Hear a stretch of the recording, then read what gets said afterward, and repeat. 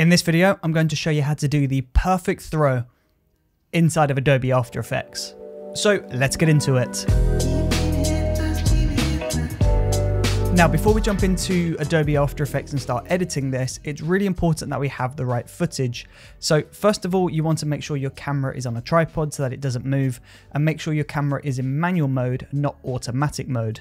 And then of course you want to go through the process of capturing all your different clips. So the first one is just you attempting the throw. The second one is making sure you get it in, so going a little closer and throwing it in, but don't block anything in the scene. And then the next one is just holding what you were throwing. So if you threw a crunched up piece of paper, then just hold that. Or if you throw a ball, then just put this on a little bit of fishing wire and tape that on, and then just hold this in the scene. And then lastly, you need your clean plate, which is just the empty scene. So you're not there and the thing you're throwing is not in the scene either. So that's 4 video clips to do this effect. Now, once you've got all of those different clips, we can drop these into After Effects and begin the editing process. So as you can see, here is my first video. This is me throwing it and it doesn't go in. So we are just going to go to the layer where it does go in, which should be the bottom layer. Let's drag this up. There you go. This is the layer where it goes in. That's when it drops in there. So I'm just going to cut that bit there. So that is Command, Shift and D to do that cut. And then I'm going to go to the layer below, which is the throwing layer, and figure out roughly when that should have landed. So around there. So that's pretty much timed up quite perfectly. So I'm just going to pull that one clip back like this. And then I'm just going to go up to the pen tool and I'm just going to mask around the right side of the frame.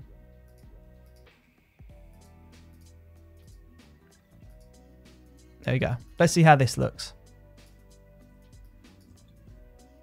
Now that wasn't perfect. I'm going to have to get a clean plate to clean that bit up. Or alternatively, rather than getting the clean plate, I could just change the mask. So at this point, I'm going to create a brand new keyframe on the mask. So go into mask 1, new stopwatch. So select the stopwatch icon to create that new point. And then I'm just going to go back in time. And I'm just going to move this mask over to the right. So I'm just going to move it up here. Now when we play that back, you should see we shouldn't have that problem anymore. There you go. That looks really good. Although the problem is you can see the ball comes in from this angle. So in order to fix that, I would just want to go through to the point where it comes through. So around here, we'll go back in time a little bit. And we'll just update that mask to make sure that it is now seen. So I'm just going to create a new point with the pen tool and drag this up to the top. Now let's see if that's fixed our problem.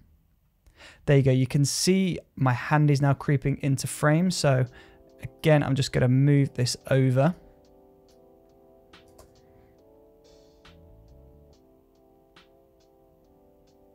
And that's not quite perfect. I feel like it would be a little bit quicker to get there. So I'm just going to drag this bottom layer over to the left a touch.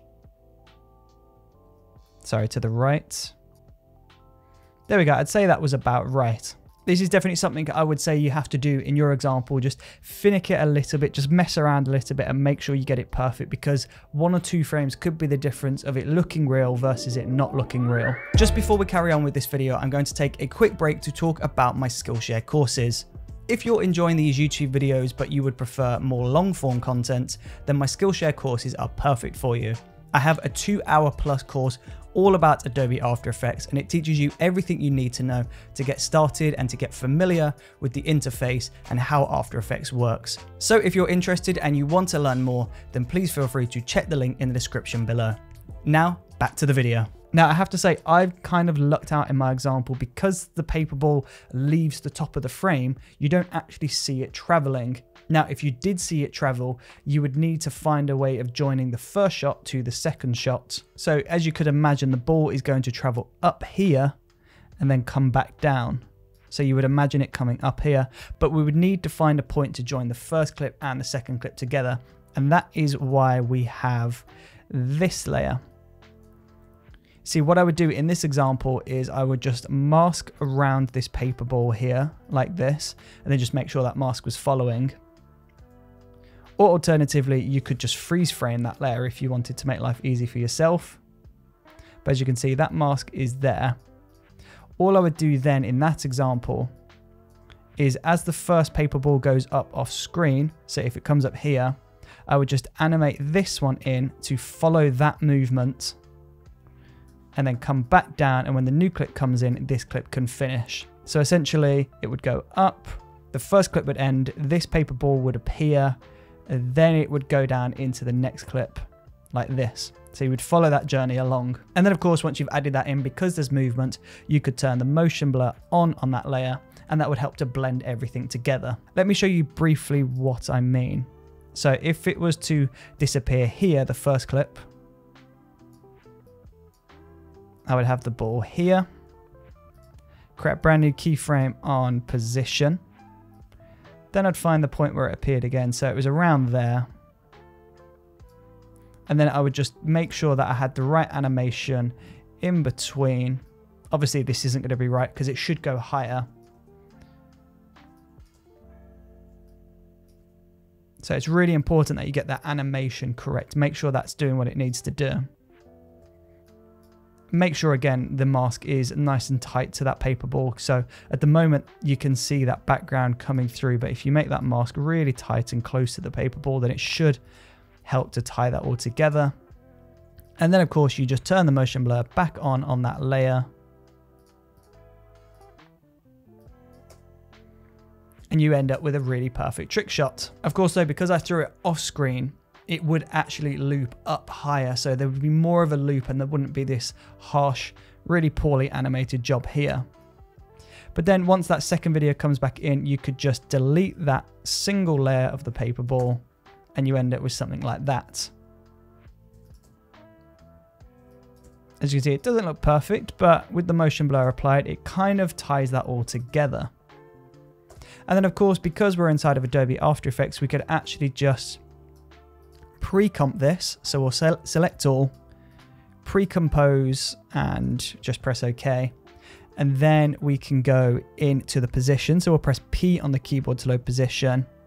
Then we'll hold Option, select the stopwatch icon to load up the expression window. Then we're just going to type wiggle, open bracket, 2,20. And as you can see, that's just adding a little bit of natural handheld camera movement.